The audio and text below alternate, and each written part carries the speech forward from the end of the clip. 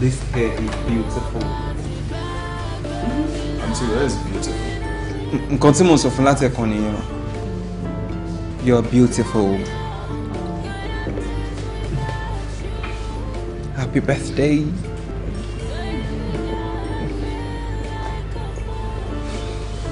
Sorry, let me pick this call.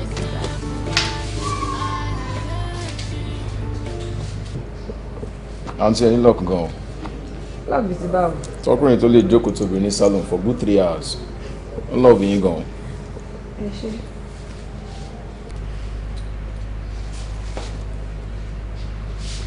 Okay. Yeah. No way. I'll tell you. Yes. So is it done? Yeah, it is. So what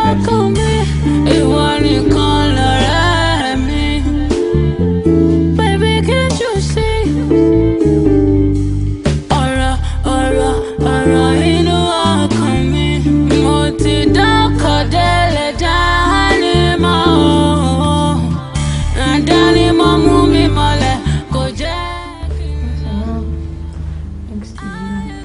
Anything for you, my love. Happy birthday.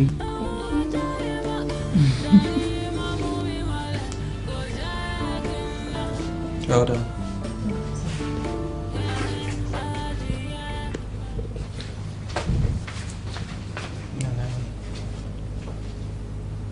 So where do we go from here? Anywhere of your choice. Okay. I'll take you to a place you've never been. Right? Happy birthday to you.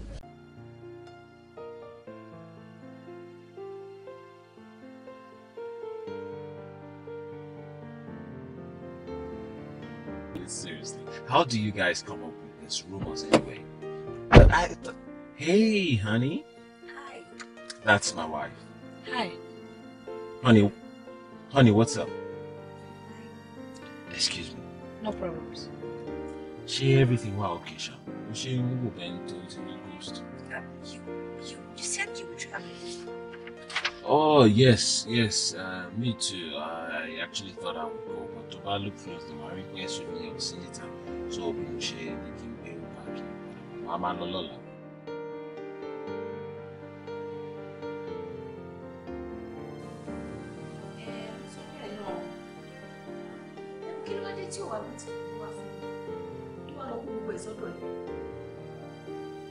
It really is wrong. That was not our agreement. Oh, let me go have cartons of quinoa for me now. Yes. Anyway, hold. I'll call you back. Just hold on. But babe, how was she right now? You don't know what I'm going to do. How was she right now? Eh? You know that Mohit Kima Rojo all the time. But you keep doing things to Mama Danu baby. Babe, mani suru. What if me pick kilo shell no come rape for me? Ah, we come okay me o le mi go me o like irin ale now. So you don't for me problem now. That's not to for me to watch me. What's it watch you? Ah, I think I need to change it. Ah. Show what little to it. O le ju be o. I need to change the car. Discuss that. Okay, so about what you say? It's been fixed. It's okay. I'm having a meeting. It's about to shut down my app. Are you okay? Meeting? Yes, conference call.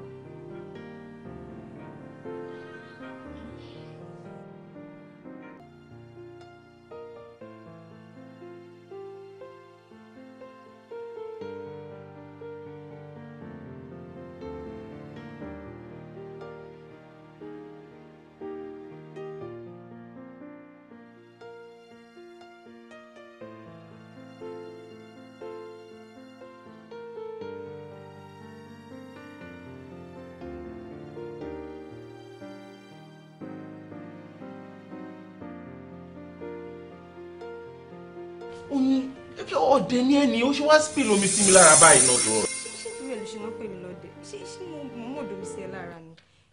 No, oh, but why not me? The level of your foolishness is just so appalling. Are you serious right now? No, ó tún bí mi. To bí mi lẹ́ẹ̀kan sí. Because I don't even understand. Ṣé wọ́n yí ìbàjẹ́ mọ́ ẹlẹ́sẹ̀ ni àbí wọ́n bí mọ́ ẹni? Because you have no iota of reasoning at all. Lójoojúmọ́ ló máa ń insult mi tó bá náà mi lè ní wàá náà mi lọ́la ó ṣe pé ní gbogbo ọjọ́ ayé ó máa bánú mi jẹ́ ni òun múnú mi dùn rárá. Oyin.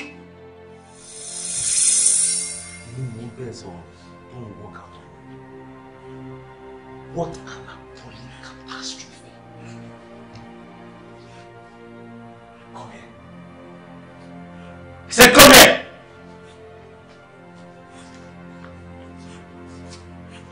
So you had the cause to talk back at me.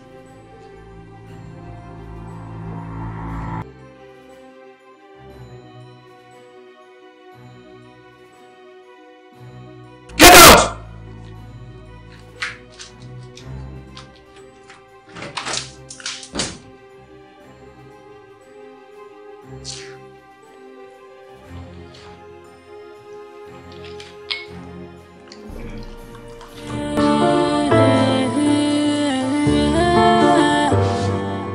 My mother's wish, if I am me, mother's wish,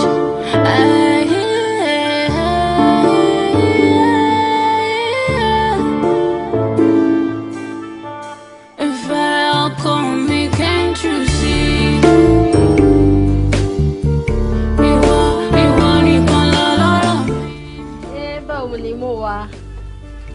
Okay.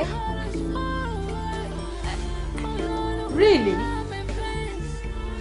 Ṣé lẹ́yìn? Àná? Oh, èní ni? Really? Okay, ọmọ kan ọ̀rẹ́, jẹ́ kí n pè padà. Oh, no problem. Máa pè padà.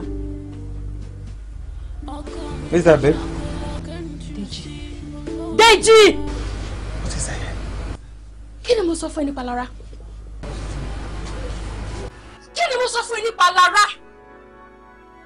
Oh my God! Ìwọ ọmọkùnrin yìí, ó wájà mí o!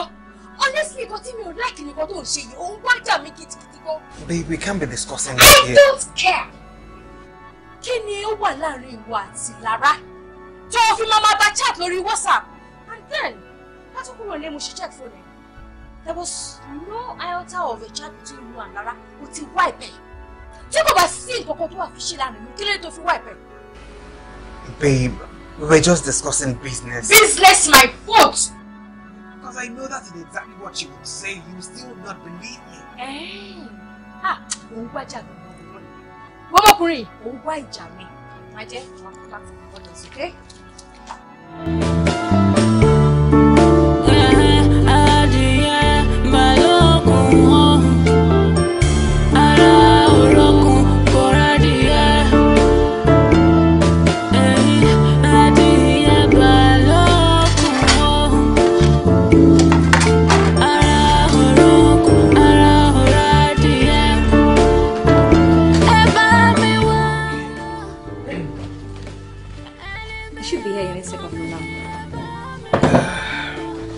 All right. I can't believe you forced me to invite you again. Is why Saturday night with us. Kò sí kankan bẹ́ẹ̀ náà. We ká coffee mọ́ra wa náà ni. You know, like family and friends stuff. Yeah, right.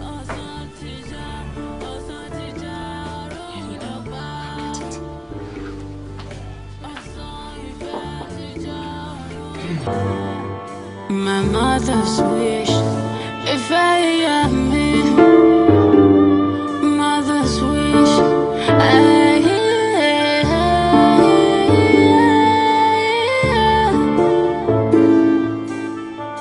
if I'll come me, can't you see? You want it on me. My heart is far away.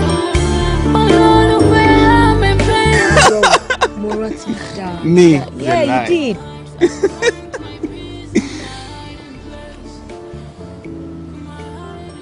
Just like the sun lights up the earth, you light up my life. The only one I've ever seen with a smile so bright. Just yesterday, you came around my way. You changed my whole scenery with your astonishing beauty.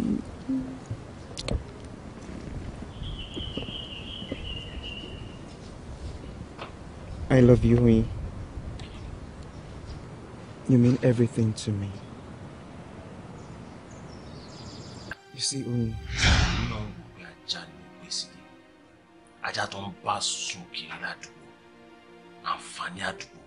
You're such a useless girl.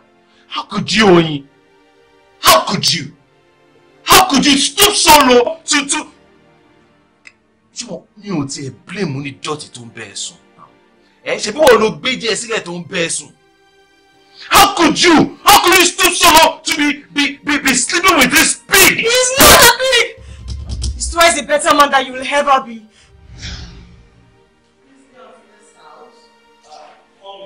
I did that. My love, how are you?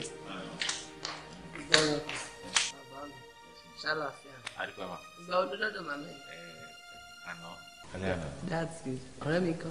Oh, in the kitchen. Ah, fine. Mom! I don't care, baby. Mom! What's today? Okay. Gasu. Hey, come on. Already, I can't wait to go for it. See, look at it. Get out there, come on. Mom, be no. What's more on Louis? Traffic. Okay, do you let me there? Ẹ ká sọ mọ́ mi. Oh, my dear. Àdúgbò wa. Hi, baby. I'm going to tell you, mommy. Òbí. Òbí ń dọ̀hún. Ọ̀pọ̀lọpọ̀ mọ́ mi. Bẹ́ẹ̀ni ma. Mọ́mí ló ṣiṣẹ́ yìí. Àwọn ni o. Ṣé ìwọ̀n wò wá lọ jókòó tí dọ̀tún bí tó wáyé. Sórí àwa ladies, àwa la fẹ́ jókòó tá fẹ́ gist. Ẹ̀yin àwa lọ́rùn. Sọ yẹn lọ ṣèpàdé mọ̀lẹ́bí tí yín lọ́hùn. That's my baby girl. Wo ọ̀rẹ́ mi. Ó ga.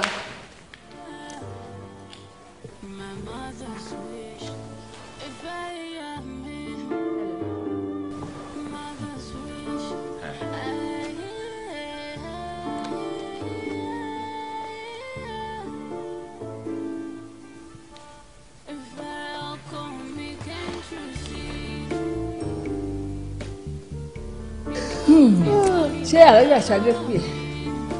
Ṣé ní kó pè mí fún kankan ni? Olùfẹ́ ṣe pàtí ìṣẹ̀lẹ̀ ló kọ́ pè é. Olórí tó bá wá yá wá ní ṣé òṣìṣẹ́ pé jẹ́ ẹni tó wọ̀ ní máa pè sí. Ọlọ́run ní jọ́nà ti pè mí bí ò pè mí mi ìní ẹ lọ. Ó máa pè é, mo jẹ́rìí ẹ máa pè é. Ó gbọ́dọ̀ máa pè é. Ọ̀run ló tiẹ̀ mọ̀. That reminds me, bag tó ní kí n lọ wò. Ìgbà tí mo débẹ̀ wò lè believe iye tí mo bá. Hello. 75,000 lẹ́yọ kọ̀ọ̀kan. 75,000. Afẹ́bẹ̀.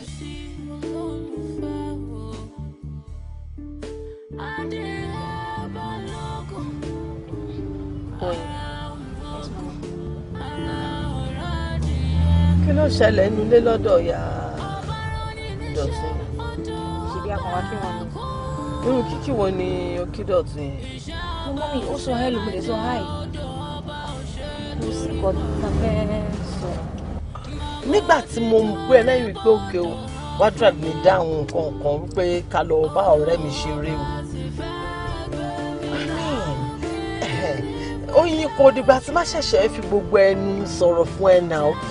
Rírí Dọ̀tun torí Dọ̀tun yẹn. Tí èmi àti màmá ẹ̀dẹ̀ ní kò excuse wa wípé kò lọ jókòó sí ọ̀dọ̀ Dọ̀tun. I believe we have already passed the message. You don't understand. Carry him along in what way? Ìgbà tó dọ̀dọ̀ Dọ̀tun tó kí ẹ yẹn, mo expect kó kí tọ̀yàyà, you know, kó bẹ̀rẹ̀, kó kí, kó gbàmọ́ra. What we actually expecting is kó bẹ̀rẹ̀ nice conversation, meaningful conversation, you know, tó máa so èso rere. Àkínṣọ́ lọ́rọ̀ àbí ẹ̀yin ní ọ̀rẹ́ mọ́mí ẹ̀. Nǹkan kan wọ̀ pẹ̀lú ẹ̀. Nǹkan gba tèmi pẹ̀lú ẹ̀ màmá ẹ̀ tíjọ́ rẹ̀ yẹn. Yeah. Ọ̀rẹ́ ni wọ pẹ̀lú ẹ̀ láti kékeré lèmi pẹ̀lú màmá ẹ̀ ti fẹ̀yìn méjèèjì fúnra yín. Ọkọ ẹlẹ́ni tó ń wò yẹn. Mọ́mí ẹ wò ẹ tún ti bẹ̀rẹ̀ pẹ̀lú àwàdà yín. What's that supposed to mean? Mo ń ṣe àwàdà. Bàbá ẹ̀ ló ń ṣàwàdà nù sàárè ibi tó wà. You think I'm joking? Mọ́mí ẹ dúró. Ṣé ẹ serious ni àbẹ́ ẹ̀ ń ṣeré? Stop, mommy. Of course I'm serious. Me ṣeré. Ọkọ ẹlẹ́ni tó ń wò yẹn. Láti kékeré lèmi pẹ̀lú mama Dọ̀tun ti fẹ̀yìn méjèèjì fúnra yín. Kó tó di pé ẹ̀yin méjì you went to separate schools, and you grew up separately. But then ẹ ti dàgbà, you are of age now, so kò sí àwọn tó kù tá tún retí látọ̀dọ̀ yín pé okay, kẹ́ bá yín sọ̀rọ̀ kẹ́ dẹ̀ get on well, kẹ́ settle down. So from henceforth, mo fẹ́ good rapport láàrin ìwọ pẹ̀lú Dọ̀tun tó máa so èso rere kó dẹ̀ má pẹ́ ní pàápàá. I don't understand. Ẹ̀yin àti mọ́mí Dọ̀tun. Yeah. Ẹ ti fi wá fẹ́ra wa. Èmi ò sọ pé mi fẹ́ Dọ̀tun. Àwọn máa fẹ́, èmi lè mi sọ bẹ́ẹ̀. Èmi ò lè, ẹ̀yin méjèèjì lẹ sọ yẹn kó èmi ò ní intention pé mo fẹ́ fẹ́. Èmi tó ẹ kàn ní ká ṣeré jáde ká wá kí ọ̀rẹ́ yín lèmi ṣe tẹ̀lé yín wá. Yá mi mo bẹ́ ṣe fẹ́ ṣe. Young lady, ọkọ ẹ nìyẹn ẹni tó máa fẹ́ nìyẹn. Mọ́mí mi ò lè fẹ́. Come on, study and let's go home. Oyin, that is my choice for you and my wish. And my wish for you is your command. That's not my wish. That is yours, not mine. Okay then, let's wait and see. But tó bá kọ̀rọ̀ sí mi lẹ́nu, get it with him. You're going to see the other side of me. Mo gbàdúrà kó má jẹ́ kí n ṣépè fún ẹ ṣá. Ṣé o ti gbọ́?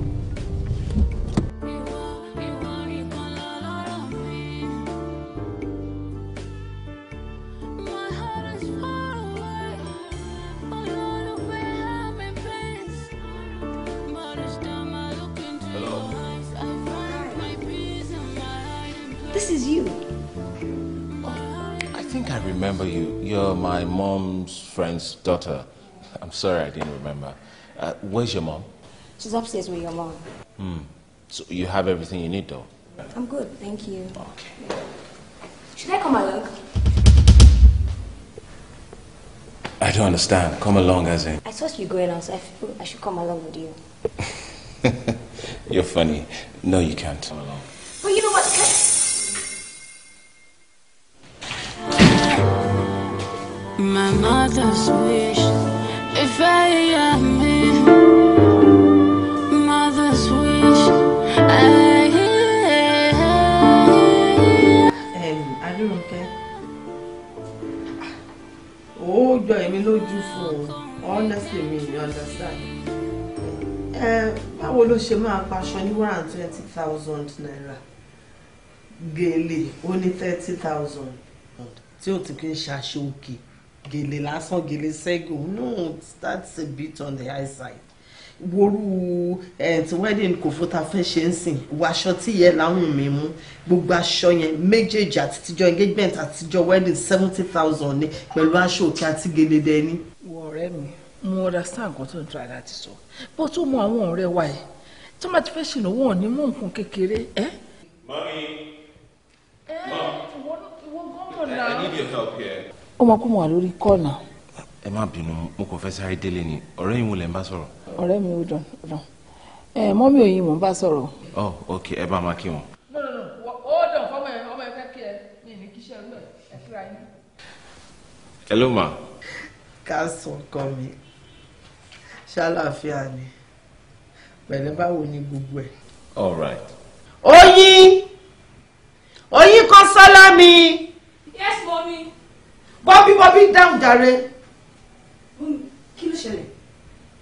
Kò sí. Kí ló tẹ́ fi pè mí bẹ́yẹn? Gbàjọ́ ìyọ́ wà lórí fóònù ọ̀fẹ́ kẹ́. Ṣàgbà mọ ẹ tó jẹ́. Hello? No, I'm just a lady. All right. Hello, lady.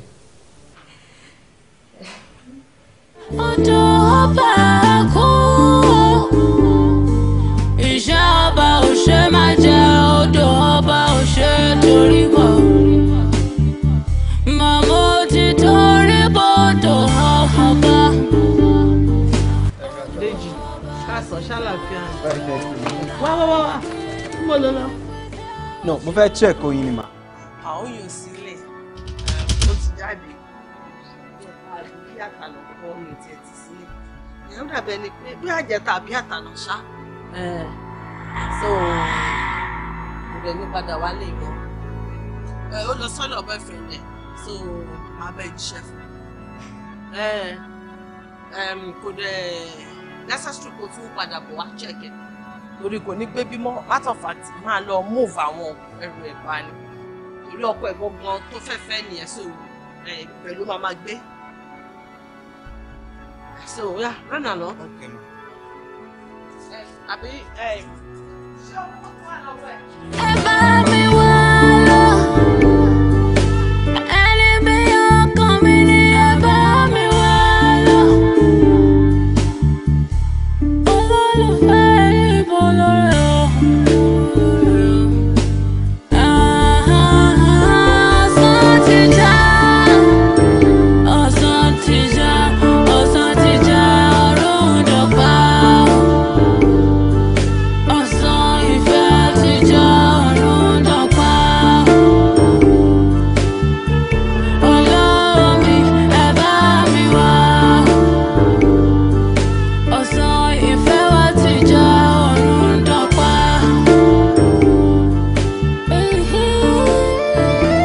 Mother's wish.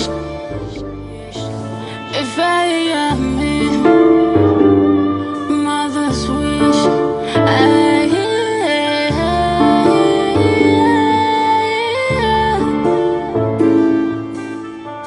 Ìfẹ́ ọkọ mi, can't you see?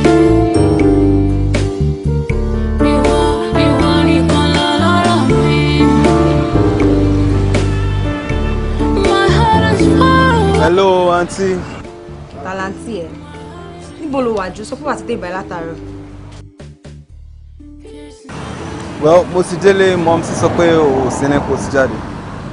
So ṣé ìwọ ni mọ́mí bá sọ̀rọ̀ lẹ́ẹ̀kan yẹn mo dẹ̀ ń gbọ́ látòkè bó mú bí wọn dá mi lóhùn mo wà lé bóyá wọn mọ̀ mi. Well, wọ́n sọ fún mi pé o sí nílé so èmi dẹ̀ ti kúrò. Níbo ló wá wà? Mo trust ẹ pé kì í ṣe kó fẹ́ wọ mọ́tò. Though mo ti wà ń bọ́ sọ mi tí rí mọ́tò ṣá. Má bọ̀ náà please. Oya tètè. See you soon. Bye.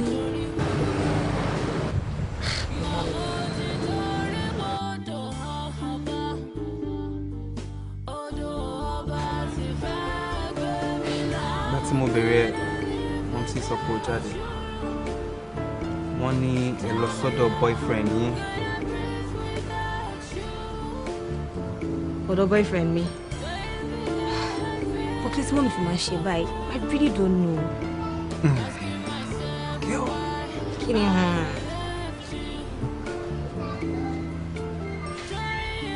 Ṣóòtọ́ ni. Deji. Okay.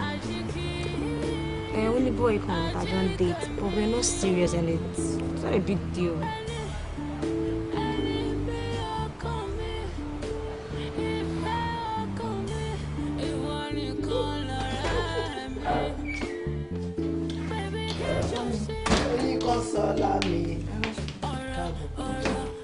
Báwo ni a ti lè pẹ̀lú?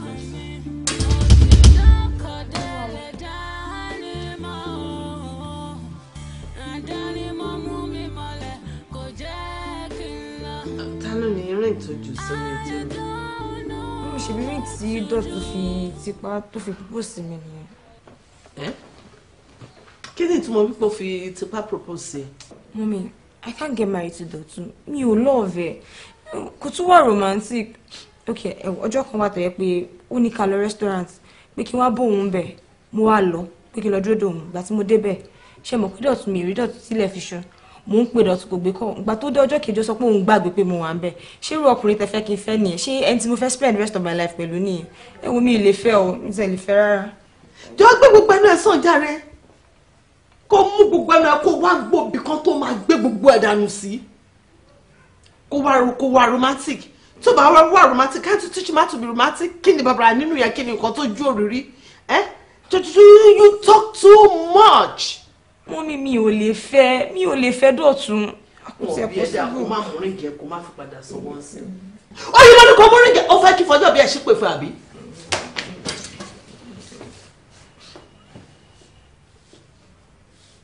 Wọ́n tó bá bí ẹ̀dá kí n wá òrùka yẹn ti ní ọwọ́ ẹ̀. What exactly is your problem? Mo ń torí ọjà ìjà ọjà ń bi mí lérè pé ta ló ń jà lẹ́kùnlé ohun arẹwà. Listen, ó yí ta lórí pẹ̀lú wa. bàbá ẹ̀ dancing àtìgbà tí bàbá ẹ̀ ti jáde láyé tá ni wọ́n rí ó mọ̀ wípé wọn bá wípé wọ́n rí mi mò ń yọ lẹ́ẹ̀kọ̀ọ̀kan bí ọjọ́ yẹn ó mọ̀ wípé ọlá kan tí bàbá ẹ̀ ti ṣe sílẹ̀ ni àti ìrànlọ́wọ́ tí mo tún rí gbà lọ́wọ́ yọ Dọ̀tun Dọ̀tun tó jẹ́ wípé ó mọ̀ yẹ gbàgbéjì àwọn obìnrin ogúnlọ́gbọ̀n obìnrin tó wá opportunity tí wọ́n rí free of charge yìí tí ó tẹ̀ òbí tí wọ́n wà ó wá fún wọn ìwọ wá sọ wípé kankan ń ṣe orí ẹ yìí. mi ìfẹ́ mi tẹ̀lé fẹ́ rárá.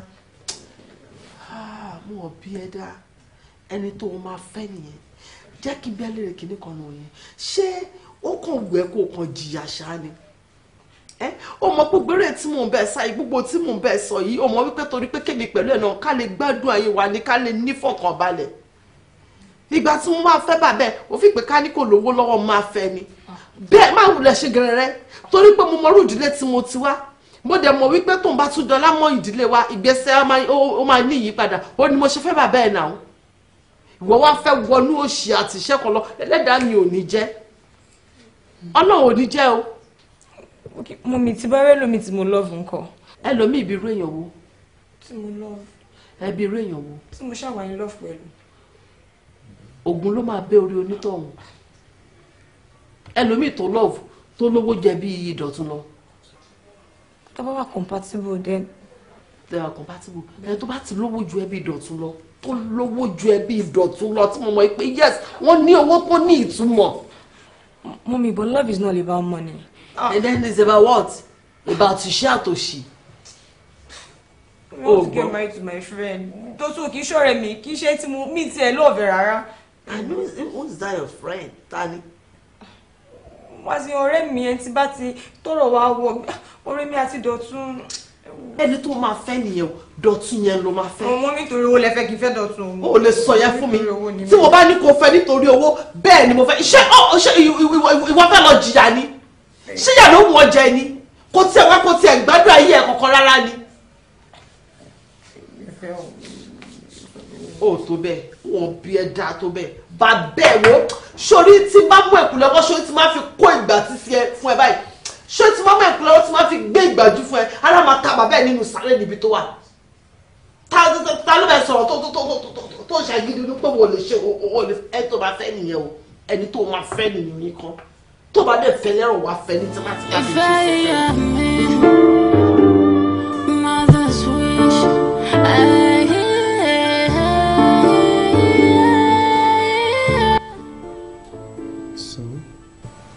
I'll be getting married anytime soon. Now that I concentrate on me, ọkọ mi àti family mi.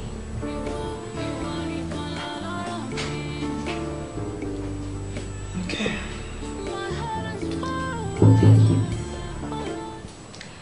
I need to be on my way.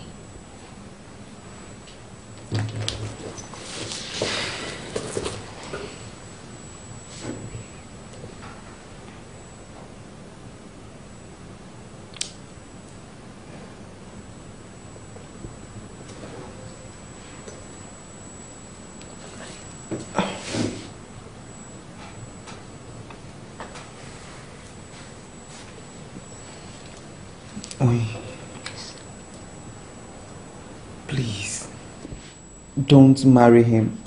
Why? I love you. I'm deeply in love with you. Did you just say you love me? Yes. Did you be friends since when we were kids? You were there when I had my first boyfriend. Oh, so we'll be allowed to join now. Why are you now saying it? I don't know. I just didn't know how to tell you then.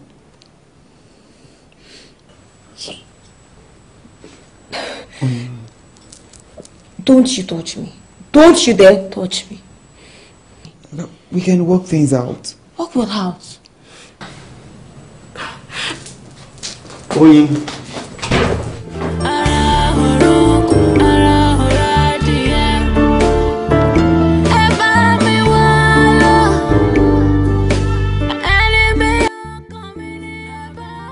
Kí ló tó já wọlé mẹ́ẹ̀? Kò sí. Ibo ló ti ń bọ̀? Ọ̀dọ̀ ọ̀rẹ́ mi. Ọ̀rẹ́ ẹ̀ wo nìyẹn? Dèjì. Oh, Deji, how is he? Just miss them anytime you believe.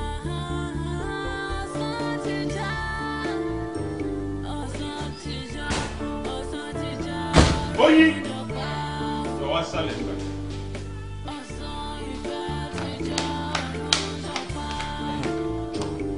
Ṣé ìwọ ló fi mọ́tò yẹn gbà? Ṣojú ẹ̀ fọ́ ni. Kí ló fi báyìí? Tí ojú ọ̀ bá fọ́, ṣé ìwọ máa fi mọ́tò mi tèmi gbá? Ṣé o ní mọ́tò tiẹ̀ ni? O ṣe gbé mọ́tò tiẹ̀ jáde. Tèmi lórí gbé, o rẹ̀ tún fi jam. Irú rubbish oṣù wo ni ẹ? Sórí pé orí ò pé. Odò tún kí mo ṣe mí ilé mo fi mọ́tò ẹ̀ gbá náà olùdé sọ àdúrò ọ̀rọ̀ ìsìn mi. Mi mọ̀ ṣé mo ṣe gbé mọ́tò ẹ̀ jáde ni. Ìyẹn èmi náà. Sórí pé o stupid. No, ó rà pé o ponú o stupid gan. Odò tí wọ́n gbọ́ stupid ó dẹ̀ sọ àdúrò ọ̀rọ̀ ẹ̀ sí mi ṣé mo mọ̀ fi mọ́tò ẹ̀ gbá ni. Orí àwọn tí tó tó mi lé yìí gan orí wọn ò pé.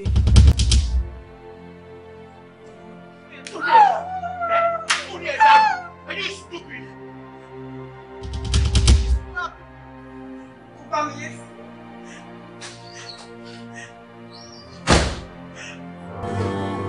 My mother's wish, if I am me, mother's wish,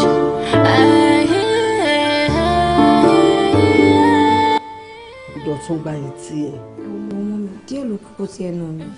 Ó mọ nǹkan tó dé bá cause mo ṣe rẹ́rìn. Oye, ọkọ mi, you just have to make it work. Ṣùtìyẹ and mo promise ẹ pé màá pe ìyá Dọ̀tún herself or kí n lọ rí kó bá mi bá Dọ̀tún sọ̀rọ̀ but èmi fúnra mi máa pe I will talk to me in the language he would understand. Ṣùtìyẹ àmọ́ ṣorí ìgbéyàwó tó ń wí yẹn ìgbéyàwó kún fún ups and downs. I must confess to you. Gbogbo nǹkan tá ìdá ń ṣe láyé pé àbíwá sáyé gan risk ni. Ṣorí the breath we take in every day it's even a risk. Pé à ń jẹ à ń mu we sleep it's a risk. Ṣé ti yẹn sìn? I mean ká ṣẹ̀ṣẹ̀ tó wá sọ marriage. Marriage is not full of bed of roses. You lè pọ̀ bóyá ó kàn máa dán gbèrègbèrègbèrè bẹ́ẹ̀. And I'm sure at the end of the day, you both are going to have a lovely, happy home. But meanwhile, màá jẹ́ kí màmá ẹ gbọ́ nǹkan tó ń ṣẹlẹ̀ so that kí màmá ẹ lè bá sọ̀rọ̀ and myself I have to call him to order. Kó má ṣe bẹ́ẹ̀ mo mọ ọmọ tí mo ní mo mọ̀ pé ọmọ mi ò kí ń ṣe àṣà mo dẹ̀ mọ̀ pé o ò lè máa gbó ọkọ ẹ lẹ́nu àmọ́ pàpà síbẹ̀ náà sùúrù náà ni gbogbo ẹ̀ṣọ́ tí gbọ́n máa ń bínú ọkọ mi. Ṣé o ti fẹ́ iṣu máa lọ báyìí sí i? Ìwọ nìkan ló máa wà ní o because dání kì í ṣe wípé o kọ sẹ́bà mi gan Yabídèmí o ṣàmù tó ń gbé 4,000 òun ló ní kí n jọ kí n sáré yọjú sí mo sáré lọ bá sort out nǹkan èmi fẹ́ múra tẹ́lẹ̀ kí n jáde ni mo ní occasion kan tí mo fẹ́ sáré yọjú sí so ni mo ṣe ní bóyá o máa lọ. Mọ́mí ẹ tún fẹ́ jáde ni ẹ̀wọ̀n mo wá sọ̀rọ̀ tó important life yìí lẹ́yìn fẹ́ lọ bá Yabídèmí kan ẹ̀wọ̀n ẹ bá mi pè Dọ̀tun kẹ́kẹ́ lọ bá mọ́mí ẹ̀ ni o. Mo ti ní máa bọ́ ọkọ ẹ̀ sọ̀rọ̀. Ọ̀rọ̀ mọ́mí Dọ̀tun sí ẹ lọ bá wọn ẹ lọ bá Dọ̀tun gan. Ẹ̀gbọ́n wọn kì í ṣe bẹ́ẹ̀ o lè kọ́ mi pé kí n handle gbogbo ẹ̀ ní yàjò ṣé o fẹ́ kábà gbogbo ọ̀rọ̀ jẹ́ ni má dẹ̀ fàṣejù bọ̀ rẹ̀ ó ti sọ ọmú dẹ̀ ni mo ti gbọ́. Bá mi ṣe ìṣẹ̀lẹ̀ bá. Nísinsìnyí no it doesn't work like that. Àwọn òkànlẹ̀ ṣáájú wá rojọ́ fún mi sìn náà kí n dẹ̀ ní òkè mo dẹ̀ fẹ́ pàkítí mọ́lẹ̀ pé mo dẹ̀ ń lọ bá mo fẹ́ lọ fún jàjà àti rárá ò fẹ́ ká dojú ọ̀rọ̀ rú nìyẹn. Má bínú ṣòtúgbọ́ ṣe sùúrù. Mo ní mi ò fẹ́.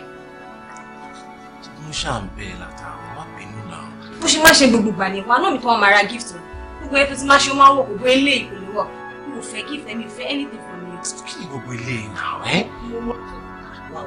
Ṣé are you working out? Mo ní mi ò fẹ́ ṣé dandan ni mi ò fẹ́. Ṣé èmi ló ń pariwo mọ́ àbúrò ẹ̀ dàrú? Ìwọ ni mo fi tó sí pariwo orí sí ẹ̀gbọ́n dàrú. Oh stupid. Kí ni problem? Wọ́n lè máa ní wọ́n máa bá jìbì lónìí. Ẹ ṣẹlẹ̀ ṣe lọ́ọ́ fi gba gift lọ́wọ́ ẹ̀ ni. Lẹ́yìn ní sinẹ́ wá.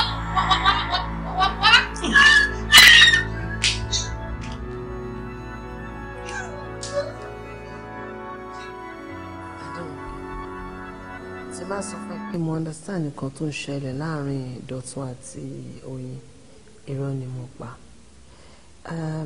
Ó dàbẹ́ ni pé Dọ̀tun tó tójú mi dàgbà kan ni Dọ̀tun tí mò ń rí these days. Dọ̀tun ti change completely. Ní kété tó ń ṣègbéyàwó, ìyàwó ẹ̀ máa ń fi tó mi létí wípé ń hùwà sóhun bá kan pé ó change ṣe mo dẹ̀ máa ń jẹ́ kó yé wípé look, marriage is not a bed of roses. Mo jẹ́ kó understand wípé it's a duty to build a home. Ó mọ gbogbo gbà yẹn èmi máa ń dá ọ̀rọ̀ mọ́ Oyin lẹ́nu wípé kó tẹ máa fi ẹjọ́ sùn mi kó make marriage work.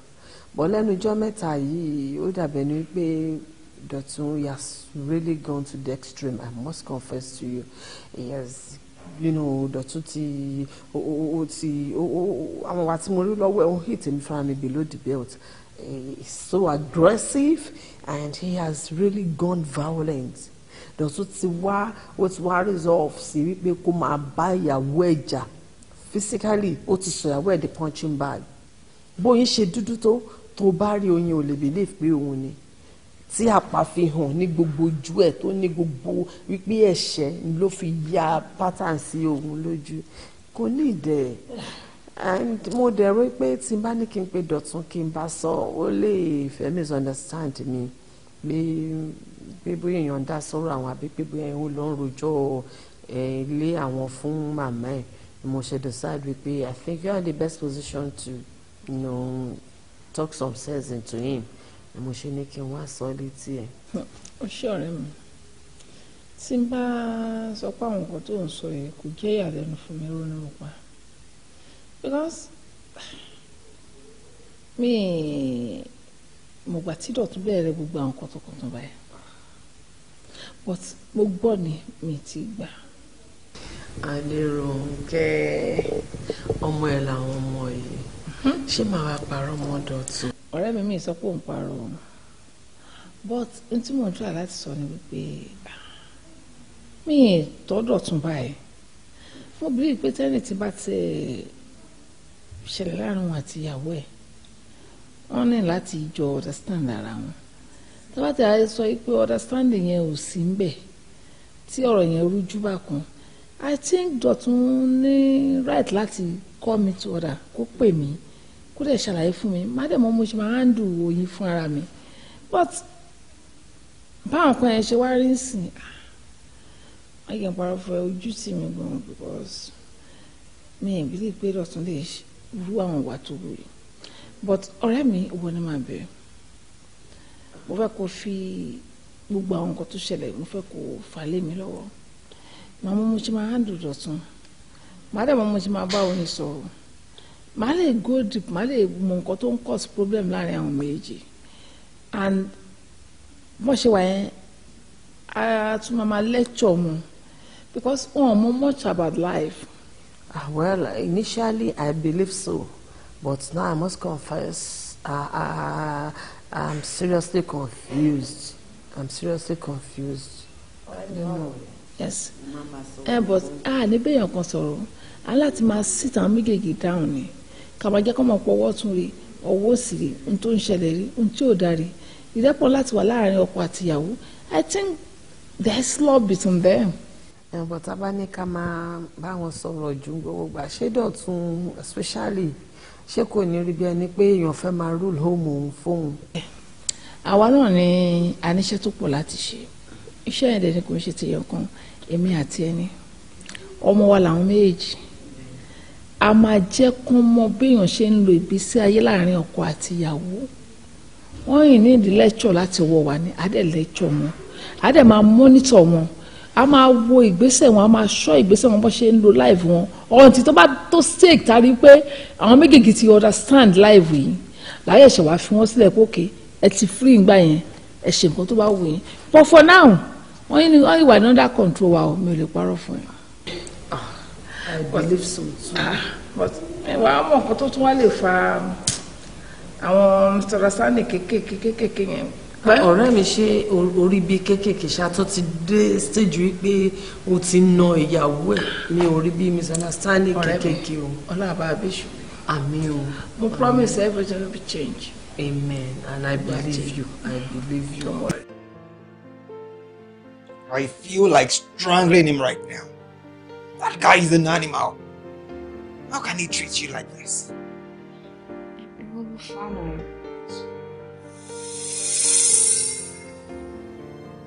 We were both in love, but you were hiding your feelings. Not getting it's like her, but I won't say anything. I'm sorry. I was just confused.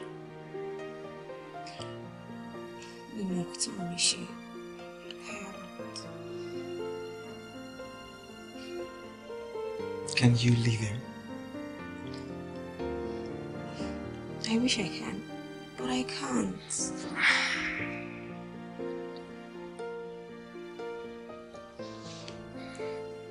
Well, I will always be your friend. I will always love you.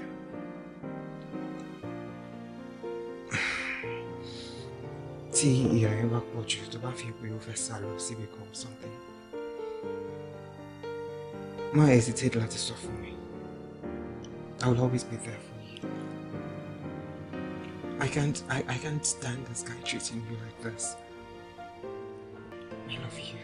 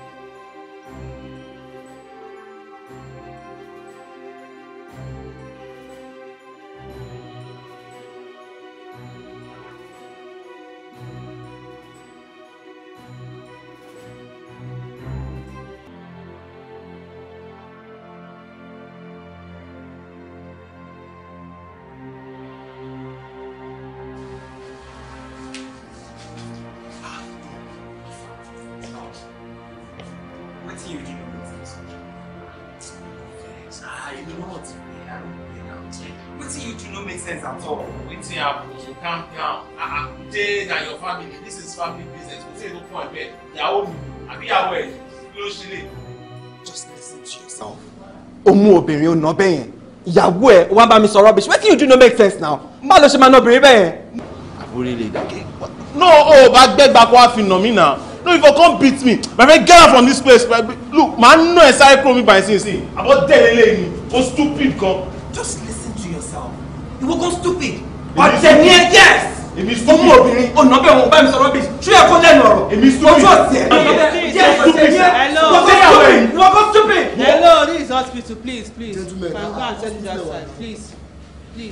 Man, no more boy. I'm saying nothing. You're not sure. You better not. I'm telling you, man. No more boy. I'm telling you, you're a fool. Evidence is I got married to you. You disgust me. I was wanted to kill you in your sleep. After I lost my pregnancy, I was in this hospital for 7 days. Where were you? He has been my strength. He has been there for me when you treat me bad. Whenever you visit me, I run to him. Yes, I have been sleeping with him.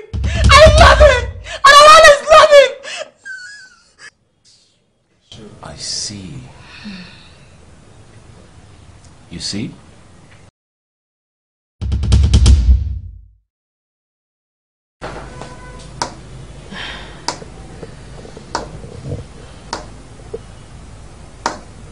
Do you have any explanation to all this? Oni, you can see she's very angry right now. She's not in her right frame of mind. She's just doing that so he can get angry as well.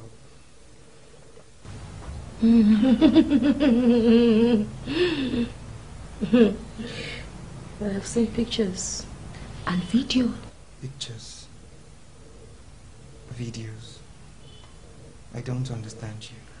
Koleye, you can't understand. I thought you were more wise than this. You thought this is a courtesy visit for dinner or something? Hey, Madam. how are you? I'm fine, thank you. You're welcome. What's the matter with you? Yes, good day.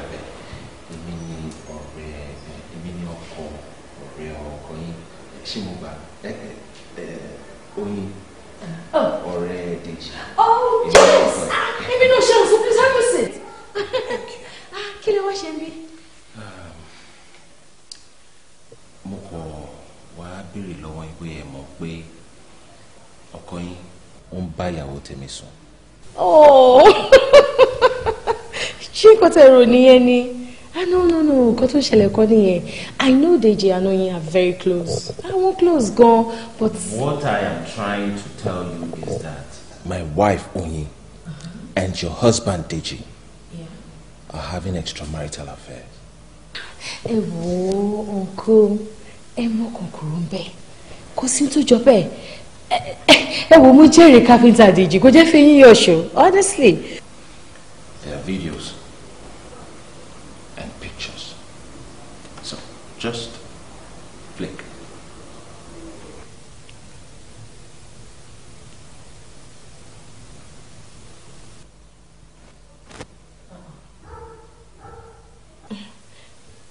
Ó jọ, but mi ò rò pé ó Deji nílé.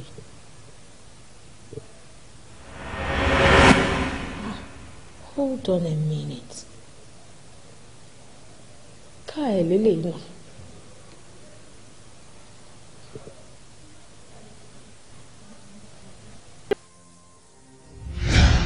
So, sọ fún mi, kí ni mọ́tò ẹ̀ ń ṣe níta bẹ́ẹ̀? Because tó bá máa sọ sí wa ní, it was in your car. Forgetting that mo plate number off heart. Look, I'm sorry. I love Oyin and there is nothing I can do about it. Oh, really? Okay. Agreement to uncle. No, tell me. What shall agreement stand? Hello, Mama. Mo wà ní bí vat wà ní ẹ̀gbẹ́ ọ̀dọ̀ mi. Ben. All right, okay.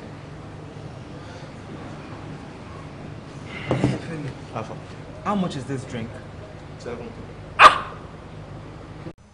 Nisuro, èmi àti yan ríra wa. I like ara wa. A dẹ̀ lọ ní fun. Ó wá ń kówó fún mi. Ṣé mo jáṣẹ́wó ni? No, ṣé mo já owó tó fún mi insult ni fún mi now. Báwo ló ṣe máa fún mi lówó pé mi àti ẹjọ́ ní fun?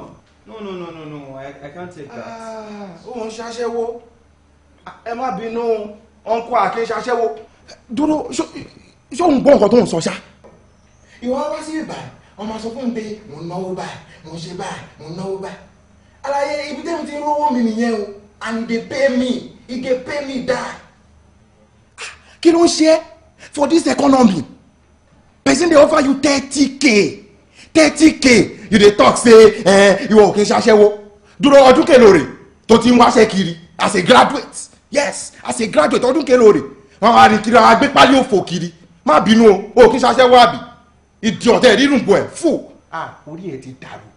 Orí ẹ ó ti dàrú. You are a very stupid boy. Wàá rí. Jókòó síbẹ̀, ṣùgbọ́n jókòó síbẹ̀. Idiot. How did you find my workplace? Well, it wasn't that difficult to find. Shomole Wale. Come here.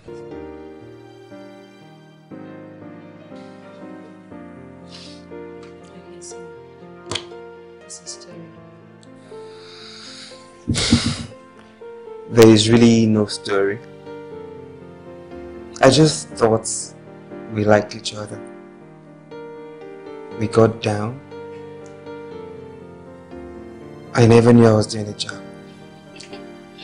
That's not what it means. I mean, how did you end up with a guy like Femi who's an escort? Well, Femi is a childhood friend. At Jolosi school, we hang out together, we do everything together.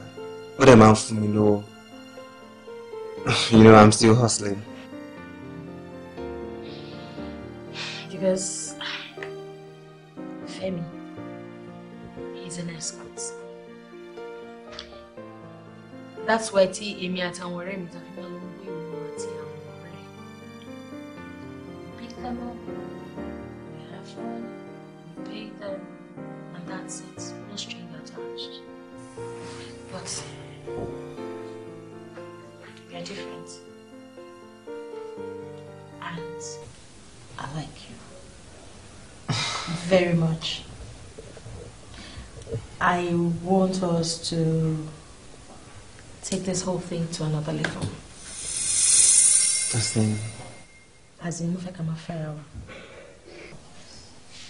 But you're married. Oh, please. Married. You see, in your money, we pay even married women. They are miserable in their homes. Especially tall Robbery, community bit and sorry. You know?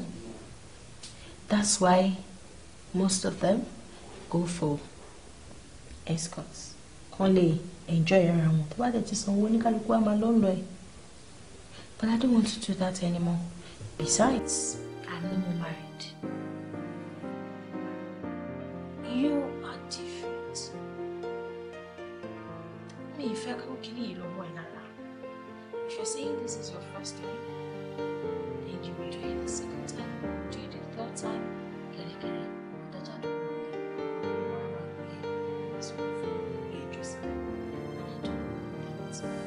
I'm scared. You don't have to.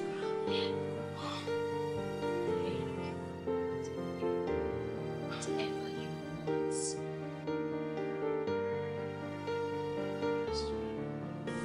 You're way older than me.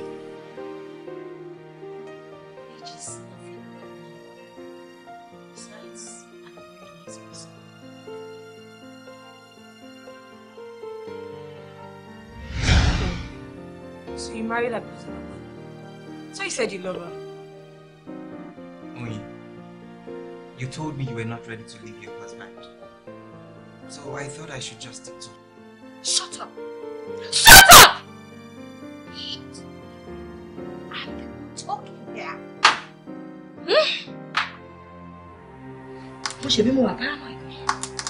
So, I love her. I can't do anything without her. I love her. She's my life. She means everything to me. I have been in love with her for years, in case you do not. Oh!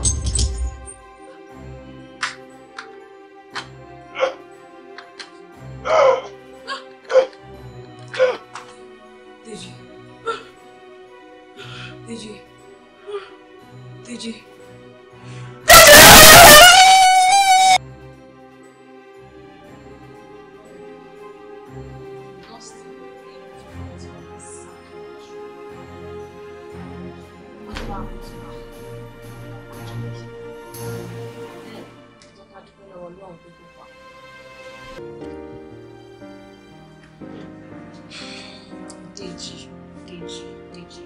That's the name she has been calling since she got there. But she's on therapy and we're giving her a lot of antidepressants. And hopefully she'll come around. She'll fine.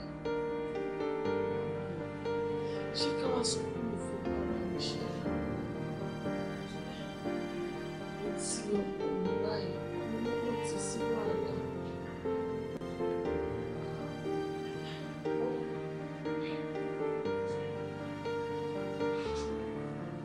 No, you're not listening to me.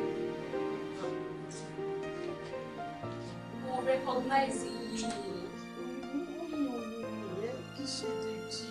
I'm sure she does not even know who is standing for her right now. She'll be fine. Sheko.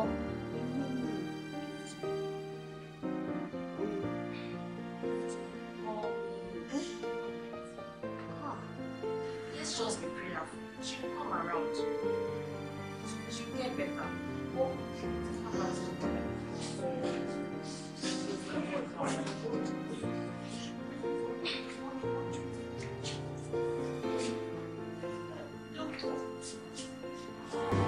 my mother's wish, if I had me, mother's wish,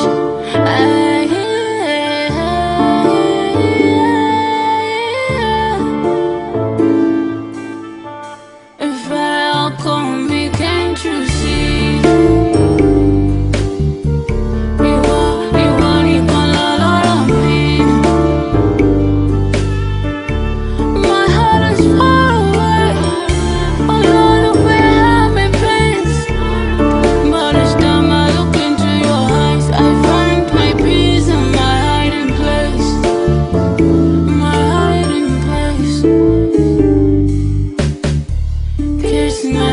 Take my pains away. I'll call me to chocolate, can't you see? I did.